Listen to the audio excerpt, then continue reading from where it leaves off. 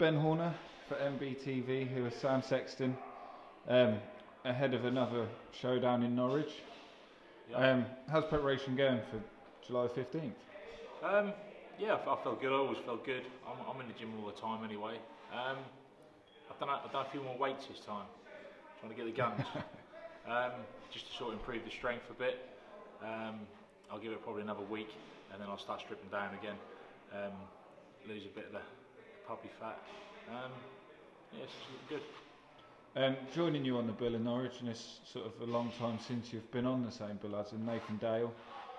He's obviously out for 15 months, someone who you've probably trained alongside for most of your fights. I know there's a bit of a weight difference, but what's it like to have Nathan back at full fitness, you know, to train alongside? No, it's good. I mean, me and Nathan run together sometimes. We do a lot of training over the other gym. We do a lot of weight circuits with John and stuff. He's fast, he's small, you know, so for me to try and keep up with him, especially on things like the runs, it's good for me. You know, there's a little bit of competition there, pushes me as well. Going back to the heavyweight division, so a former opponent of yourselves, now getting himself back into the mix, David Price. Yeah. Where do you see things go for Price, and do you see a future showdown between the two of you again, or? I don't know. You know, the heavyweight scene is wide open again, especially with now, you know, Fury just, you know, pulling out of the Dylan White fight. Hopefully, you know, we put it to the board that we want to fight for the British title. I think a more sellable fight for me would be, you know, Sexton vs White. It's a more sellable fight to the fans and stuff. So hopefully we can get it on. If Price wants to go down that route, if the British again, then it's got to happen. Yeah. Going on to that British title fight, obviously no one really knows what's happening or where anything's going yet. You say you'd fight anyone. Dylan White, what do you see in his armoury to bring to that? Dylan White, he's big, he's tough, he's a brawler. You know, he wants to fight. He doesn't, you know, I mean, he can box, but he doesn't want to box. He wants to get into a punch-up. You know, I like him a little bit to sort of. He's a bully fighter. You know, when things are going his way, he's loving it. When they're not so good. You know, and I think he's got a bit of a stamina issue as well. Dave Allen is sort of the one who's now trying to push himself into that, the spot that Hughie Fury's left open. It's the fight that got made between you and Dave Allen for got put out to purse bids and for the English title. Whether that happens or not, again, we don't know. What do you know of Dave Allen? What have you seen of him, and what do you think he'd bring? To be fair, not much. I haven't really seen him fight much. I went up to the Cal Brook fight a few months ago. I saw him fight then. We fought the Yank.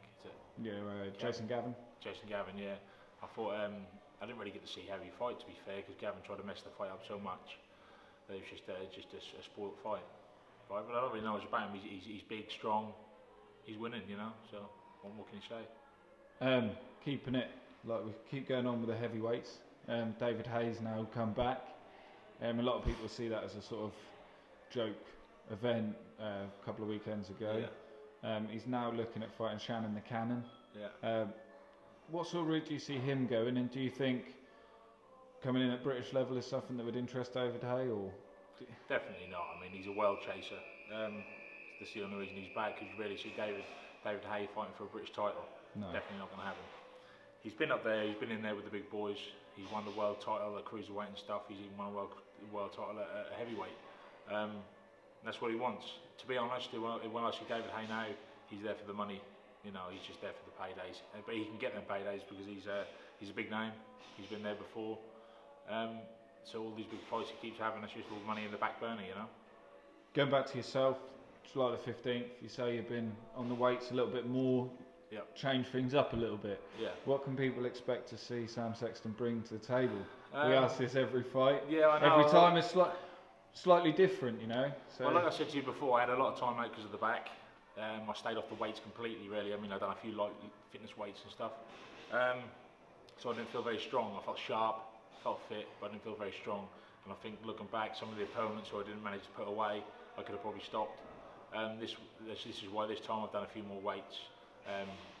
You know, I've got more the strength sessions in, and I feel a lot stronger. Brilliant. Well, best of luck. Yep. July the 15th. Yeah. If I don't see you before, I'll see you on the night. Yeah. Cheers. Thank you.